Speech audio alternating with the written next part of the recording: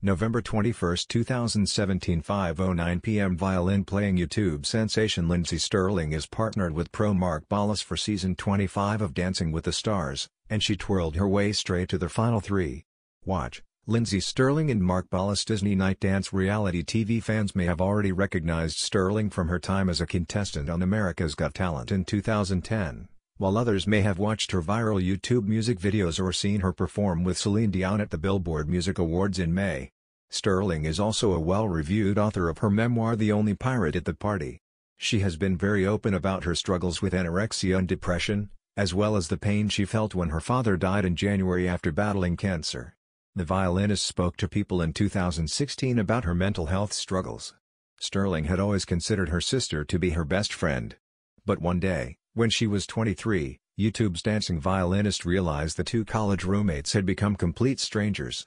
"I saw my relationships deteriorating with my sister Brooke," Stirling told People. "I'd become miserable and self-absorbed about my body. That's when it hit me that I had a problem." Rick Diamond/Getty Images. It was then that Stirling first admitted to herself that she was anorexic and, due to the lack of nutrients, depressed.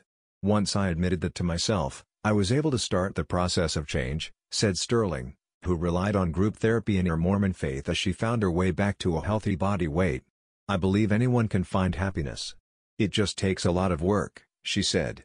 Denise Truskella/Getty, and now the violinist, who is one of the highest-paid content creators on YouTube, is not only close with her sister again, but they also work together on Stirling's memoir.